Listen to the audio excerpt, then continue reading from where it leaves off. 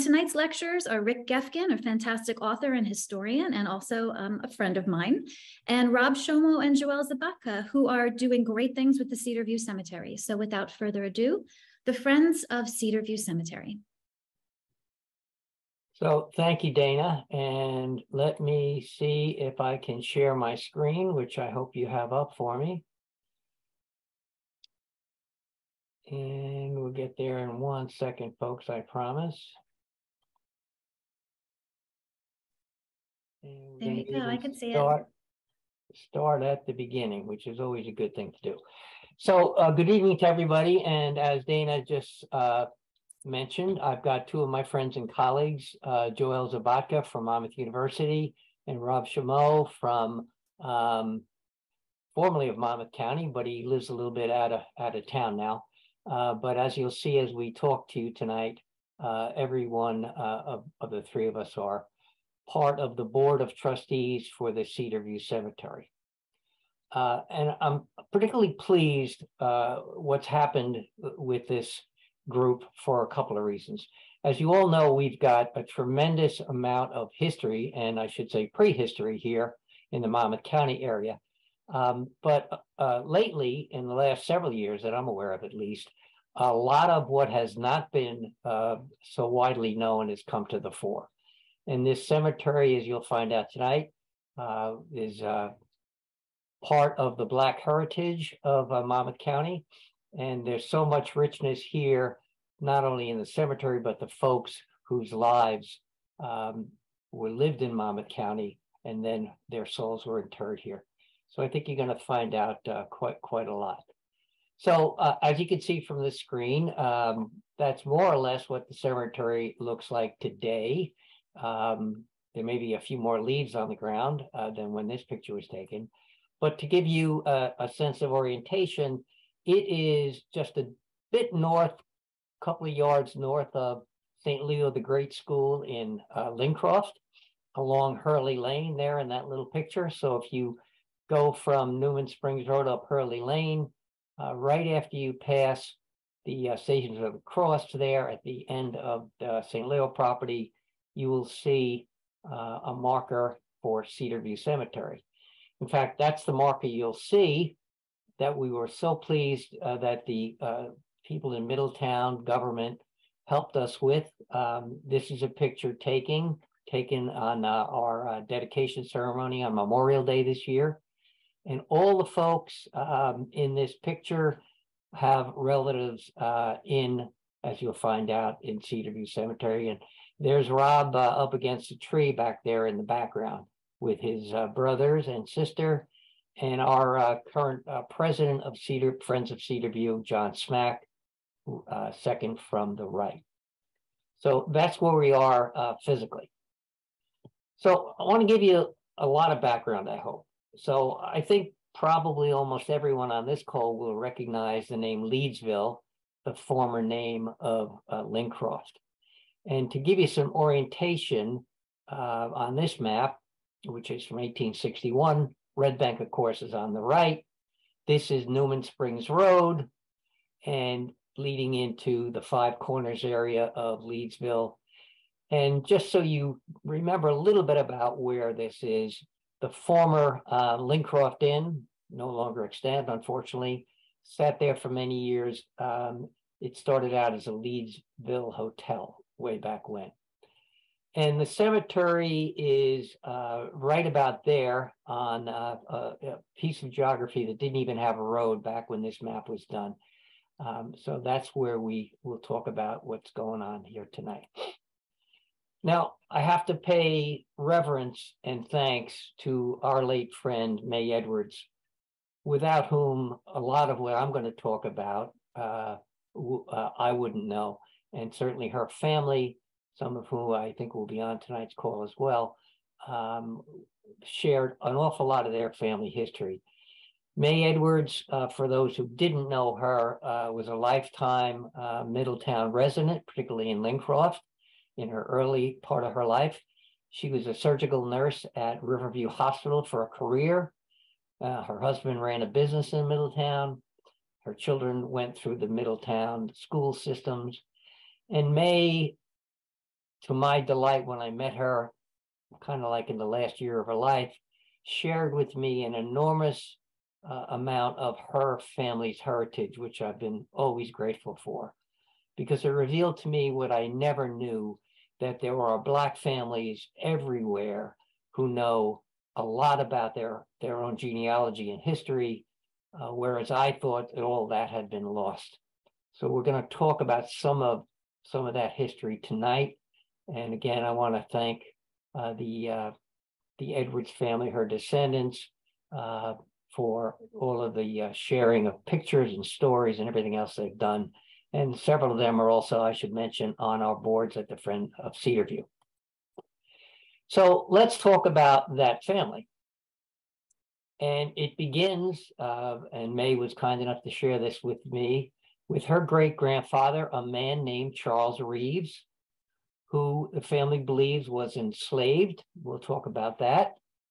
And as a matter of fact, was enslaved to the Williamson family, who lived in that house up on Newman Springs Road in what is today's Homedale, but was then part of Middletown. Somewhere in the early part of his life, he met this woman with one of their sons, I believe, Hannah Van Cleef, who was somewhat younger than him. They became a lifelong marriage couple, had 11 children. We're going to talk about them as well. Now, this is not proven yet, but we're trying to find out. The Taylor Butler House, as you know, in Middletown, that the Monmouth County Historic Association manages, has records of a woman named Elizabeth Van Cleef, who worked there as a servant. And although the name is spelled just a little bit differently, which was not uncommon in those days, I've been searching high and low to see if there's any relationship between Hannah and Elizabeth, which I can't definitively pin down, but I have a suspicion that she may be either her daughter or her younger sister, to be determined. And when Elizabeth Van Cleef was alive and working for the Taylor family, she was in that house for most of her life as well. And the Monmouth County Historic Association's website has an awful lot about her at their exhibits, also in Middletown. Now, both of those houses that these folks are associated with are still extant. Charles Reeves, the Williamson house, is almost, well, it is actually in Homedale now, and up until very recently looked identical to that early picture that I showed you, that drawing. Unfortunately, at least for me, as a person interested in history, that house at 133 Newman Springs Road is now painted white, and the new owners have added a garage to it, so it doesn't quite look like the picture I took. The Taylor Butler house has been remarkably preserved, as you know, I'm sure, by the Monmouth County Historic Association, and looks quite similar to the way it did in that earlier image. And to give you an idea about Charles and Hannah, after they married in 1850, they lived quite differently from what their origins were. In fact, they lived on Middletown Lincroft Road in this house, as did the 4 generations of Reeves to follow them. Now, Charles Reeves is essential to this story, and as you've already guessed, I hope, he is interred, as is Hannah, in the Cedar View Cemetery. But here's another view, an 1851 map of our area. And again, for orientation purposes, Newman Springs Road is here on the lower right, coming out of Red Bank, of course. And this road, north-south, mostly is Middletown Lincroft Road. So let me bring you through Charles' life a little bit, and of course it includes his wife. So he was born, you can even see on the map, D. Williamson, in 1823 on what was then a pretty substantial couple 100-acre farm in Middletown, belonged to David Williamson. And in spite of how the name sounds almost English, they're actually Dutch, because it's a anglicized version of Williamsay, which is the diminutive for how Dutch families name sons. So David Williamson came from a Dutch family, very, very common in the 17th and 18th century Monmouth County areas. So Charles started his life there, worked for many years there. And at one point, we know about 1850, he wound up working for Garrett Hendrickson, another famous Monmouth County name. And it's interesting because David Williamson was married to a cousin of Garrett Hendrickson. And you may or may not know this, but slaves and even manumitted slaves were frequently rented out to other folks back in those times. And so I believe there's a connection between how Charles Reeves wound up working for Garrett Hendrickson. And by the way, he may not have worked at this specific location because the Hendricksons, as you can see here and here, had property all over. There's some more Hendricksons up here in what is now Homedale. In 1850, and we'll tell you why, Charles and Hannah married at was then in Middletown again, but called the Homedale Baptist Church, still extant down the road when Newman Springs Road becomes Main Street in Homedale, right about here. Soon after they were married, Charles wound up working at what was then called the Brookdale Farm, down in that part of our geography, probably for the better part of a decade. And then something remarkable happened that changed a lot of lives in this story. John B. Crawford of the famous Crawford family had probably hired Charles at one point and liked him so much that he moved a house that was formerly on the property of today's Christian Brothers Academy to Middletown Lincroft Road, right about here. And that was the home that Charles and Hannah raised their family in. And as I mentioned, the family stayed there for the next 4 generations. So that home that you saw, literally just a shack in the early days, was moved across probably on logs, the field over here, and it became the 1-acre property of the Reeves family. And when I say became their property, it wasn't actually until 1900 when they were granted the deed to the property. So it looked like kind of a tenant farm situation where in exchange for working, Charles and his wife were allowed to live in this house on this property in what was then Leedsville. We do know that as their family grew, there are stories, both local stories and family stories, where every Sunday the Reeves family would at first walk, I should say, and then later on when they could afford a horse and carriage, drive down into what was the original, not the same one today, the original Pilgrim Baptist Church in Red Bank. A lot of you may know it as a Russian Orthodox church now. This was the predecessor of what is Pilgrim Baptist now on Shrewsbury Avenue. And then finally, when Charles passed away in 1900, he was waked, if you will, and celebrated out of what was then the Lincroft Baptist Church here, and then interred in the Cedar View Cemetery that we're going to get into some detail about.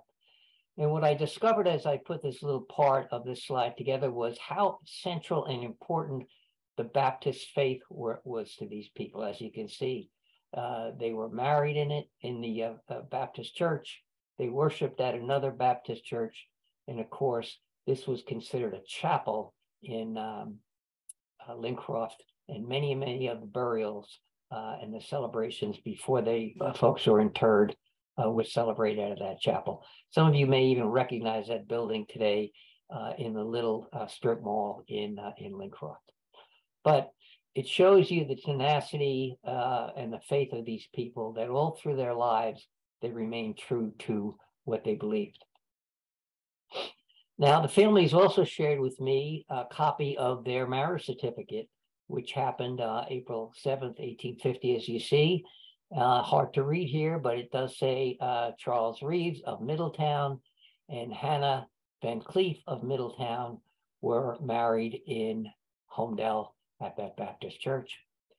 And that's kind of what it may have looked like back in those days.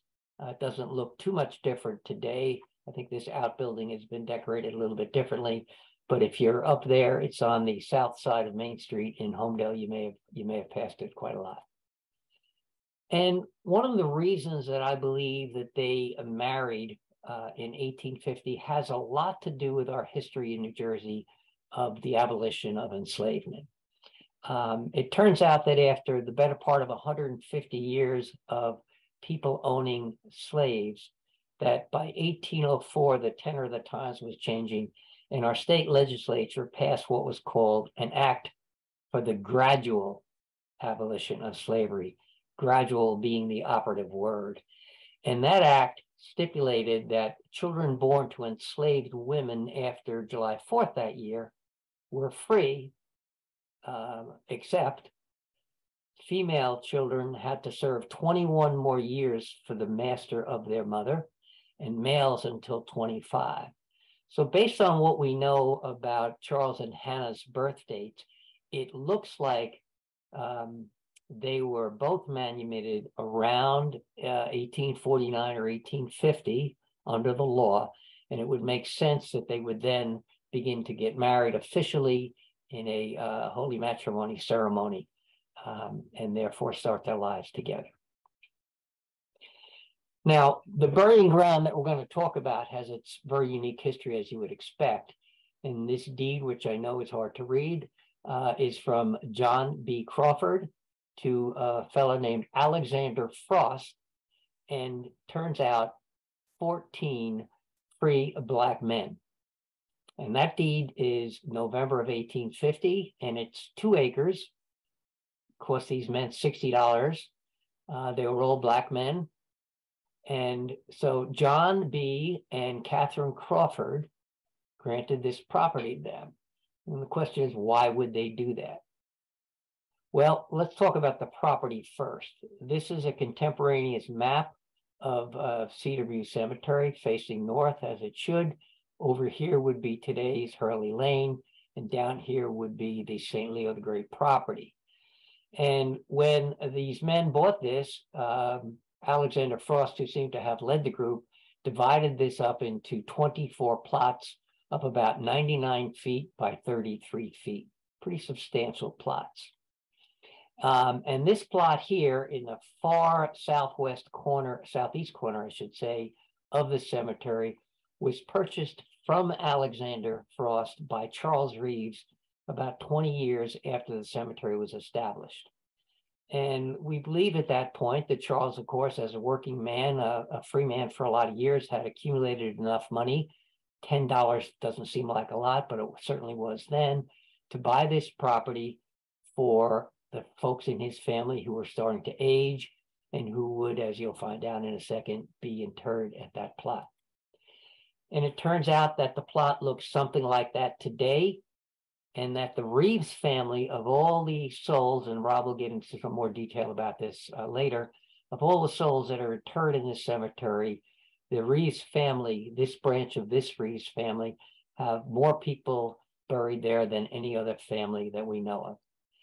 In fact, these 2 stones, which are more modern, and we believe were purchased later after both Charles and Hannah passed away by one of their sons, are right there at the front edge, right about here under that 12, let's say, in that image.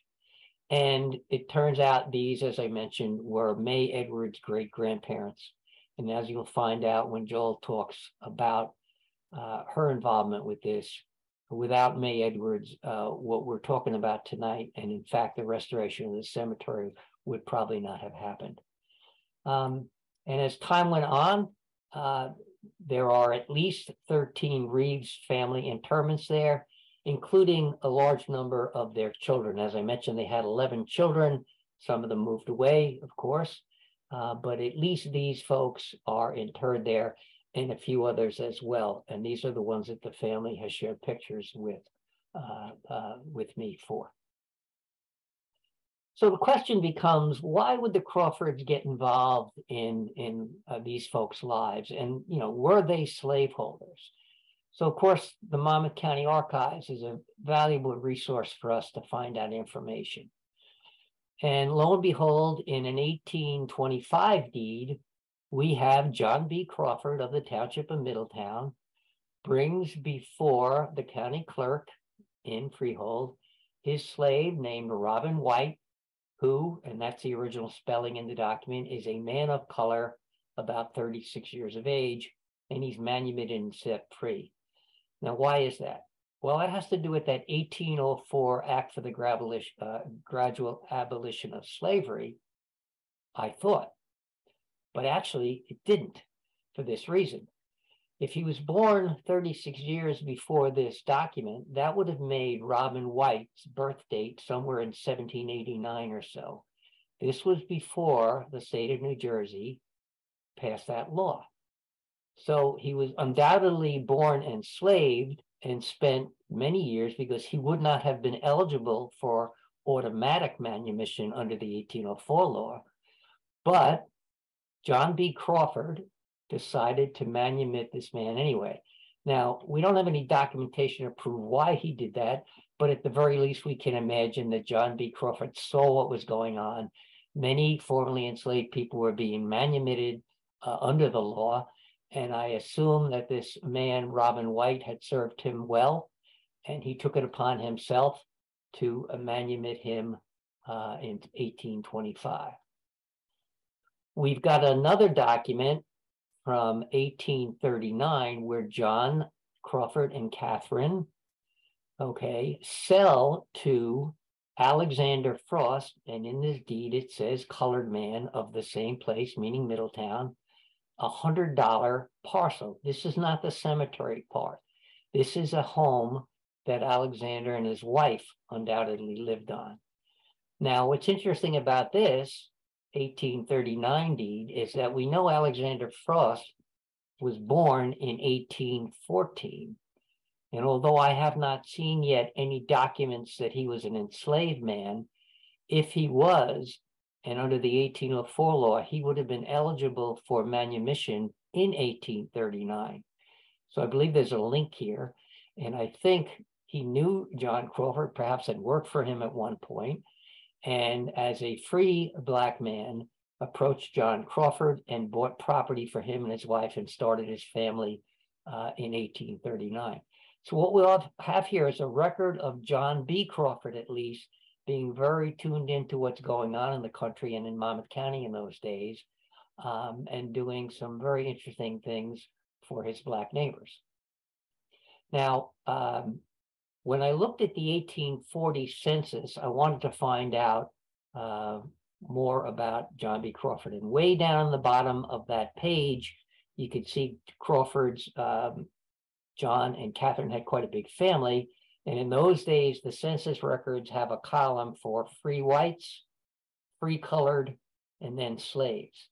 And sure enough, by 1840, in the John B. Crawford family, they have two what were called free colored people working for them, a young man and two women, and they're showing no slaves. So at the very least, we can talk about the Crawfords as being on the edge of thinking about equality and the awful practice of slavery that had been in this country and in our state and county for quite a long time. So why would the Crawfords sell to Alexander Frost and his other men a Black cemetery in 1850? Well, we don't know specifically from primary documents, but we have pretty good evidence. This is, of course, inscribed on the plaque that we put up this year. But I think it has to do with what happened just a few months before, when our federal government passed what was called the Fugitive Slave Law. And the background of that is that many, many slaves that you would expect all over, but particularly from the southern plantations, that brutal economic system, were running away, trying to get north, trying to get upstate Canada, or anywhere they could where they would be free. And so the federal government, urged on by the legislators representing the southern states, passed what was called the Fugitive Slave Act. And this act, horrendously enough, puts the federal government in 1850 on the side of slaveholders, because it says any slaveholder can legally demand a return of anybody held to service or labor in any state in the United States, AKA any enslaved person. There were penalties for citizens who help escape slaves. That played out everywhere in the North, especially in New Jersey. And slave catchers were hired by these Southern plantation owners and financially incented to come up here and bring back their escaped, what they thought of as property. And unfortunately, these men did not have, most of them were men, these slave catchers, the scruples that you might want. And so what began to happen was that they would come north, and any unsuspecting or unwitting Black person that they could capture and return south, where they could claim that this person was an escaped slave, they would be rewarded from. So again, since the cemetery property was sold by the Crawfords to these 14 men in November 1850, it looks to me like John Crawford and his wife Catherine were very aware of this law that had been passed. And it's very possible that they and these men knew that by having a property deed, because we're not sure how many of the others besides Alexander Frost owned property, they would have one more hedge against being called runaway slaves. Slaves were not allowed to own property. So if they had property like cemetery property, they would have had to be free people. So we think that's the correlation there.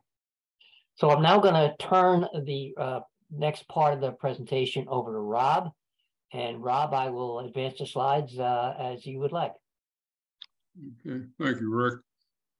For those who can see the slide, that is a picture of me and my brother Keith at the headstone of Silas Reed, who is our second great grand uncle. It's one of the few headstones that is quite legible. For me, I first learned about Cedar View Cemetery in late 2012. I was doing a research paper for my father on his family and came across my second great grandfather's obituary, and it stated that he was buried in Leedsville. Well, at that time, I didn't know what Leedsville was. And then when I discovered that Leedsville was really Lincroft, I asked my father about it. And he basically didn't know that a cemetery in Lincroft. He knew he had relatives in Middletown, but he never associated Lincroft with Middletown.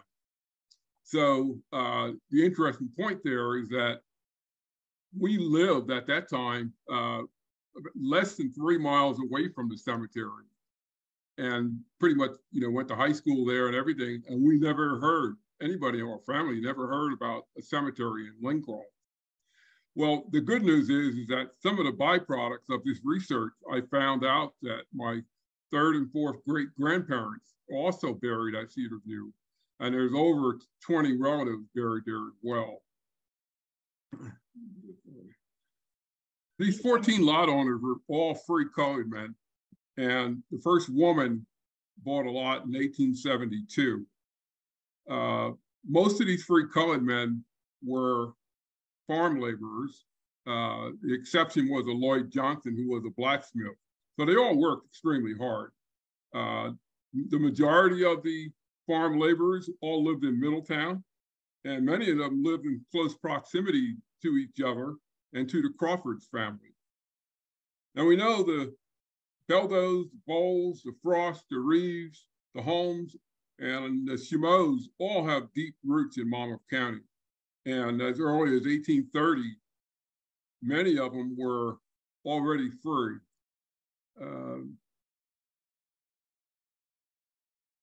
Okay, we'll pause here, slides to catch up.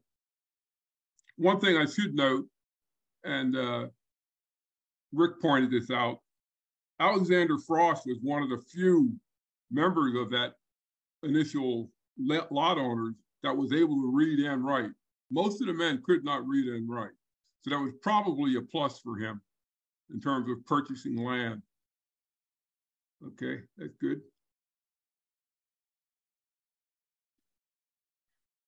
Okay, you can hold it there. Now this slide here, it's like the text is missing up top. But for most of the lot owners, this would be their first piece of property. And we know that land ownership was a very significant metric in the twilight of slavery, along with things like freedom, the right to vote, and citizenship, and a quest to be equal. Many of those things would not come until the Emancipation Proclamation and the amendments, the 13th, the 14th, and the 15th Amendment. But what I tried to capture in this slide is what real estate value existed for some of these lot owners starting in 1850 and working out to 1870. These values came out of the Middletown census records. And it should be noted that the cemetery lot sale happened after the 1850 census was taken. So these dollar values do not necessarily represent lots that were bought in Cedar View Cemetery. But let's look at the list here. In 1850, you see most of the people bought lots, and then there were a few that came in later, and finally William Jacobus was one of the last buyers. But if you look at the value of the land in 1850 that many of them had, only Elijah Frost had more than $1 worth, which is interesting. And then following out the next year, you see William Jacobus had significant land. And then finally in 1870, both Alexander Frost and William Jacobus had sizable amounts of estate value. But the bottom line is, if you look at the bottom line, John B. Crawford, $60,000 worth of land in 1850. And then in 1860, he had 42,000. And the only reason why it decreased is because he was selling off a lot of his land to his sons at that time. He was either in bad health or knew he wasn't going to be around much longer. So there's a wide disparity between land ownership in the farm workers versus the farm owners. We can go to the next slide. Oh, I see what you did. Go past that. Okay. Right around this time, 1862, we had this thing called the Militia Act of 1862 formed. And what this enabled President Lincoln to do was to put African Americans in the military. Now, there are a couple of caveats there.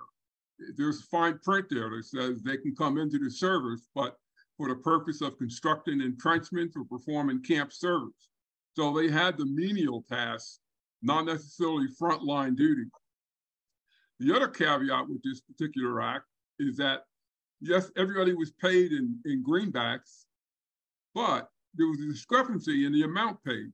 In 1863, the blacks were only paid $10 a month, and they had to deduct $3 a month for clothing.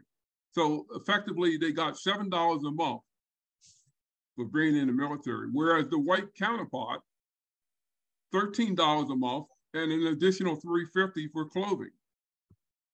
So there was a lot of lobbying that went on, and President Abraham Lincoln had a lot of discussions with Frederick Douglass as one of the parties, and they eventually resolved it. And in 1864, all privates would be paid $16 a month. We can go to the next slide.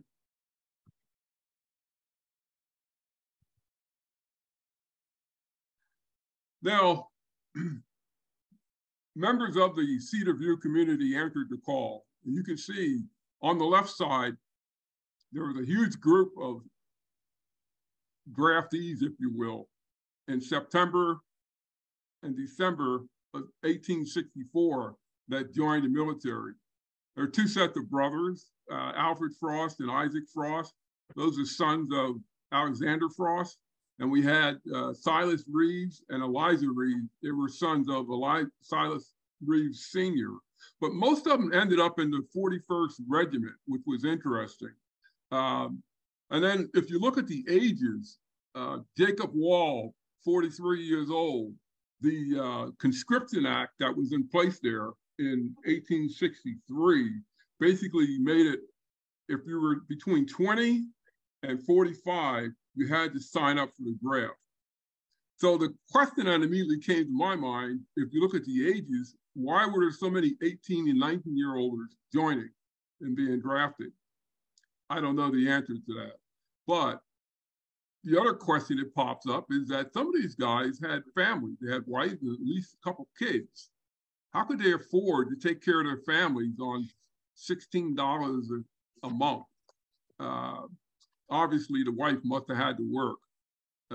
But the other thing that happened was the substitutes were used in some cases. If you look down the third line from the bottom, there's a George F. Smith with an asterisk following his name.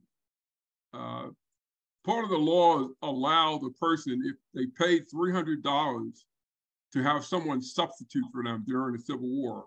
Obviously, they're exempt from the draft. Now, $300, I believe, was the equivalent today of like about $5,000. So basically, it was people who had money could buy their way out of the draft. We can go to the next slide.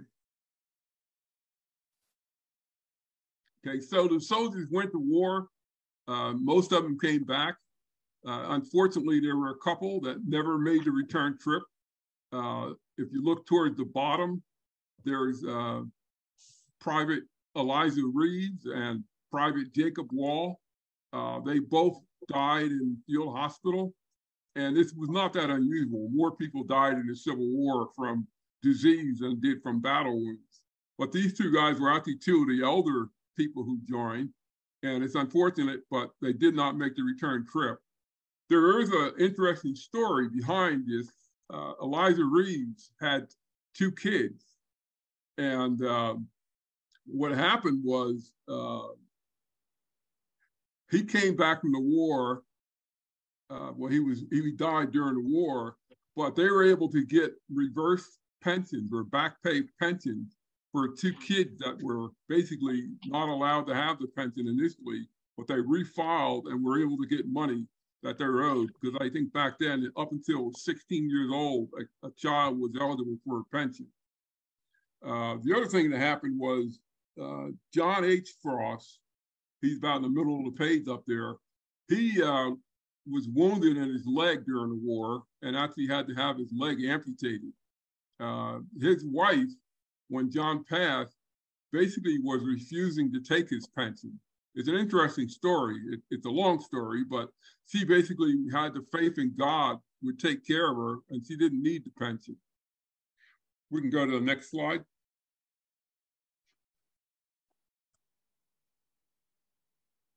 This is a timeline of events that happened for Cedar View, the first 50 years of Cedar View.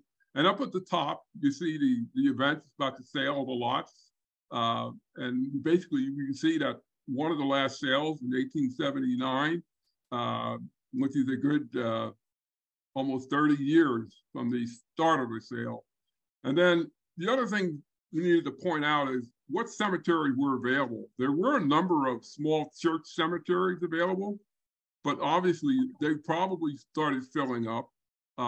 Crystal Stream was being founded around the time Cedar View was created, and also Pine Brook.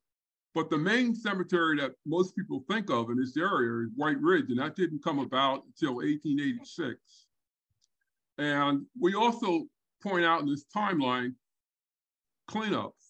It was a well-advertised cleanup that happened in 1886, led by James Bowles, who was the sexton of the cemetery.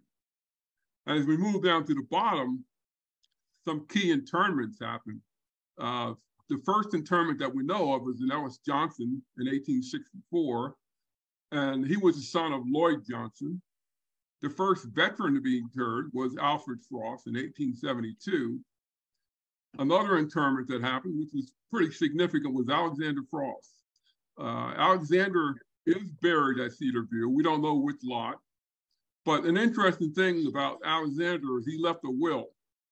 And in his will, he left his entire estate to Margaret Frost, who was his second wife. And he instructed her that at the time of her death, the estate would be sold and divided amongst his remaining surviving children. One was Henry Frost, and then there were three daughters, a granddaughter named Roseberry, who is also interred at Cedar View, and a stepdaughter named Annie E. Stillwell, who was Margaret's daughter from the first marriage, which was kind of interesting. You can go to the next slide. So what happened in the next 50 years was pretty much very little activity. We know the last sextons died by 1934. But one of the things I always curious about is, when was access denied or blocked for Cedar View Cemetery? Well, we know that there was an interment in 1954, and that's the last one we knew about. But also a local American Legion group held a Memorial Day service in May of 1955, decorating the veterans' graves. And then there's a period of time where we don't know much about it, but thanks to Joelle and the Monmouth University group, we did start seeing cleanups happening as early as 2015. There may have been others before that, but they were not well documented. And then finally, Friends of Cedar View was incorporated in 2021, which is tasked with basically preserving and restoring Cedar View cemeteries. Now, what do we know about the interred and why it's important? We know that from Find a Grave, it's been documented that nearly 124 people are interred there.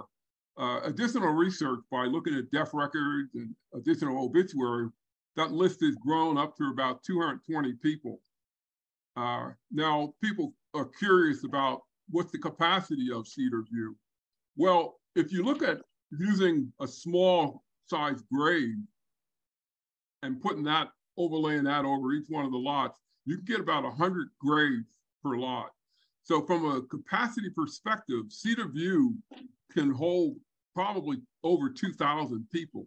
Now, we don't know for sure how many people are interred there, but one of our plans, we'd like to be able to get a GPR, ground penetrating radar survey done, and it might help us understand if there are additional people buried, and also where they're buried, because the perimeter of the cemetery has been marked, but we also know that there are people buried at Cedar View that were not part of the original lot owners' families. Some of them are not African American. Some of them are immigrants. A lot of children. There are people who died like in the poorhouse. There's a place called Wayland Farms in Wayside, where it's called the Poor Farm. And those people are also buried at Cedar View or in a lot adjacent to Cedar View. But we believe that researching will help excuse me, researching the interred allows us to restore a piece of forgotten Black history of Monmouth County, and it provides living descendants with a means to reconnect with their ancestors.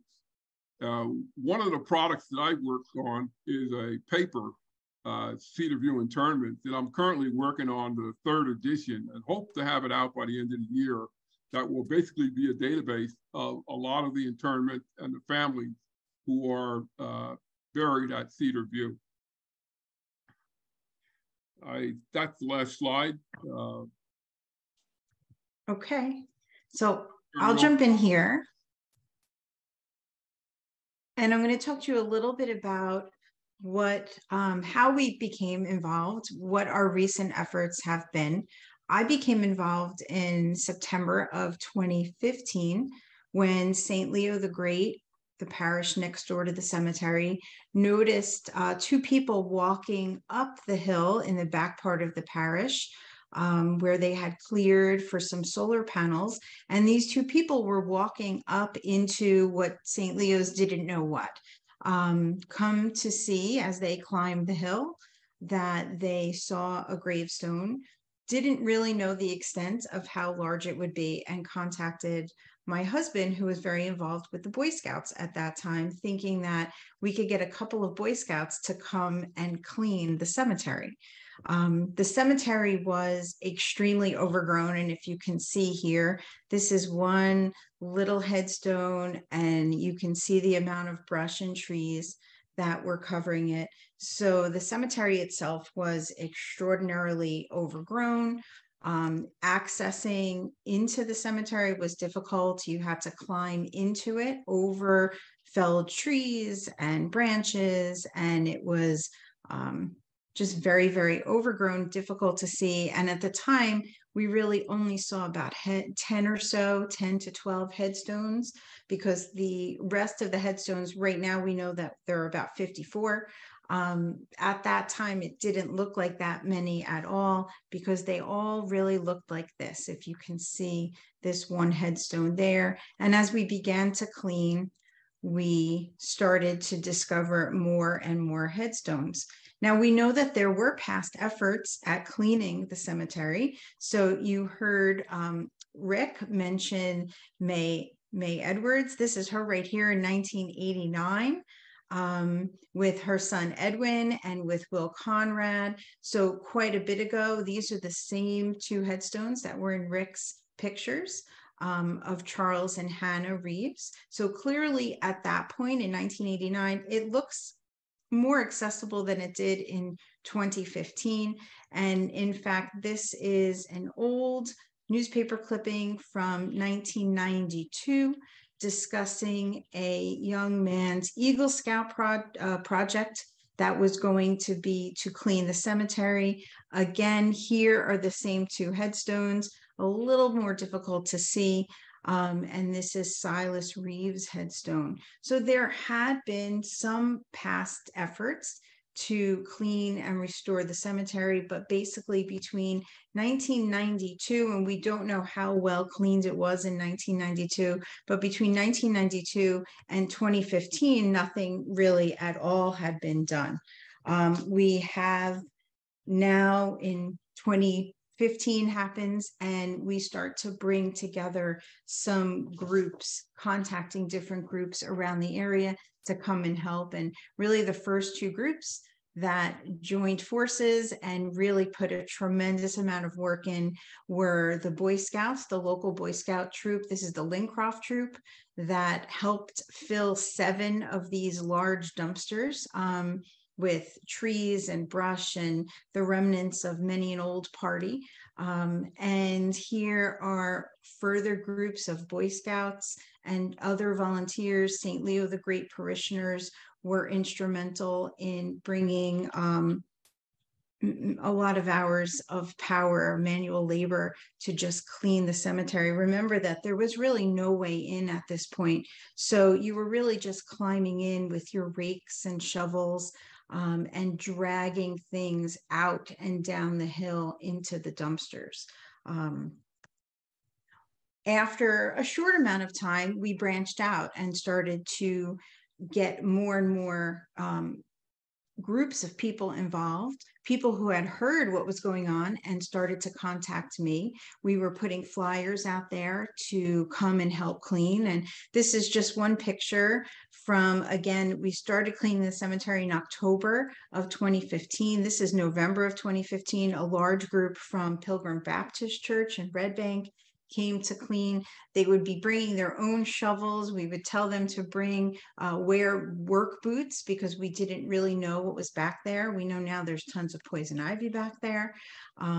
We had some 2 at this point Eagle Scout projects, again bringing Boy Scouts in, Boy Scouts asking what do we need, and certainly you can see how much better the cemetery was looking by this point. So our 2 Eagle Scout projects were stairs, and this is the end of the walkway here coming into the cemetery, but a set of stairs from Hurley's Lane. Once it was cleared enough, we didn't have to climb over the hill by St. Leo's to get into the cemetery. And our first Boy Scout project for his Eagle project made a set of stairs and a walkway and 2 benches to help us access the cemetery from Hurley's Lane. I'll bring it back to May Edwards again at this point, because the reason why the stairs are placed where they are is because, as she told us, that as a child, this is where she remembered going into the cemetery. She remembered the entrance being there when she would go to visit her deceased family members and to have a picnic on a Sunday afternoon. And so we put the stairs and the walkway where she remembered that they should have been. This is a kiosk that was built by our second Eagle project, which gives us a plot map of the graves that we knew at that point. We've come to, of course, learn further, but this was in 2018. And this one, the walkway and the steps and the benches, is 2017. So you'll see us moving along. It did really take a good 2 years to get to the point where it was clear enough to even put stairs in, put the kiosk in. Okay.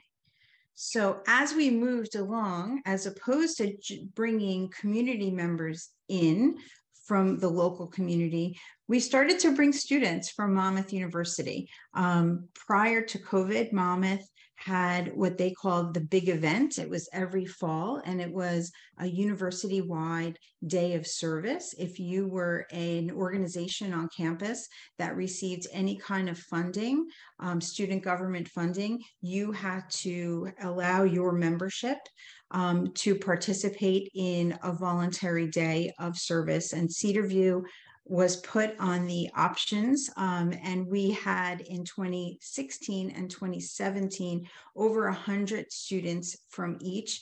This is a group of fraternity brothers and sorority sisters who were working really, really hard that day. They would spend 6 to 7 hours in the cemetery, basically doing whatever we wanted. And they were very tired. And at the end of the day, all we did is give them pizza. But they were very happy. And it's an example of not only bringing the local community in, but by bringing students also into the community to help out on such a great project. This is just a quick list. We had a tremendous amount of community support. Yes, we had folks that were coming into the cemetery and, bringing their rakes and hauling out trees.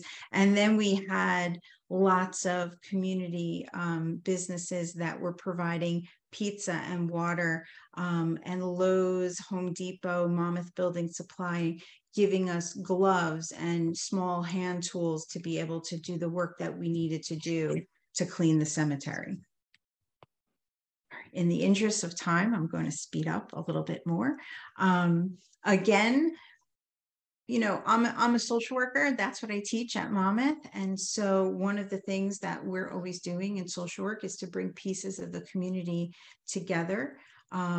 This is a picture of now May Edwards down here in the left-hand corner, providing a lecture to the master's level School of Social Work students. As a member of the cemetery, the community, as a former African-American Genealogical Society president. And so we had the opportunity to bring her in, where she gave some details of her own family, of a little bit of the cemetery and her actions over the years to preserve the history.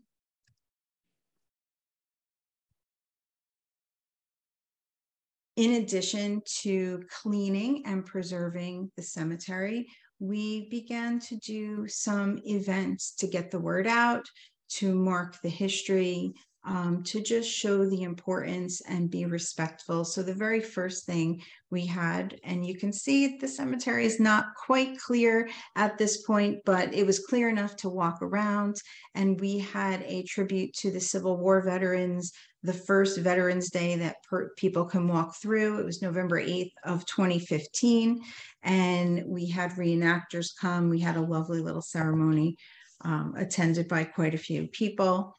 We have had thank you events. This one was held at St. Leo's in their parish center. They allowed us space where we could thank all of the members of the community, including some of the master students that not only did some of the work, but also did a lot of the research around the cemetery. We got a lot of our information this way. This is also, again, May Edwards, different members of our now board, different members. Here's Rob again.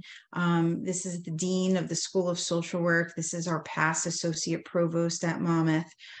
So many, many members just coming together to thank the amount of effort and the groups who put so much time into the cemetery. For the last 2 years, again, you can see how clear the cemetery is at this point. We've been able to hold a Memorial Day remembrance. So 2021, 2022, here's Rick up here, different members of groups. This is our president down here again, John Smack, and a small ceremony to remember those in the cemetery. And I don't know if you can tell, but back here we also had some reenactors that day as well. So this is the way the cemetery looks today. Maybe not today because of the fall leaves, but in general, the cemetery is very, very clear. You can walk easily. You can access it through the stairs, walk up. It is very large, as both Rick and Rob discussed. So it's quite deep when you walk in from the stairs. You can walk a ways back, but it's clear and it's able to be accessed by all.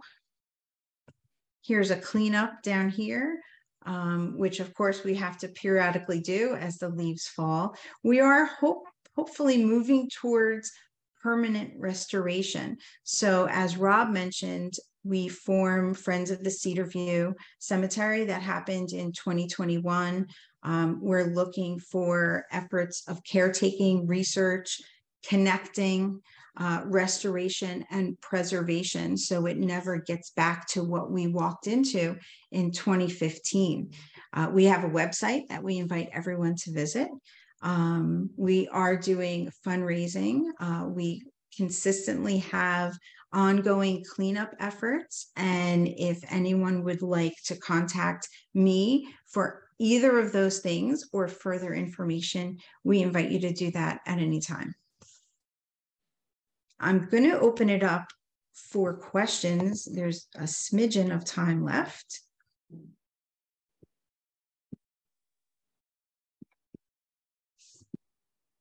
Let's see. Can you hear me? Yes. Okay.